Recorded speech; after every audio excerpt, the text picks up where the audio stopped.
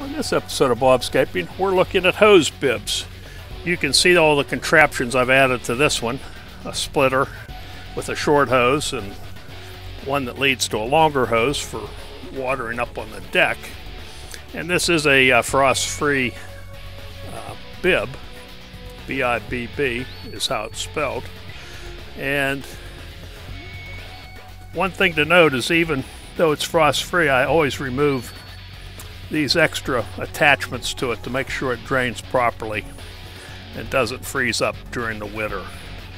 So here it is, getting into mid-October, so it's time to be starting to roll up hose and shut off your hose bibs that don't drain themselves. I even shut this one off just to be safe. But you want to drain your hose bibs on the house.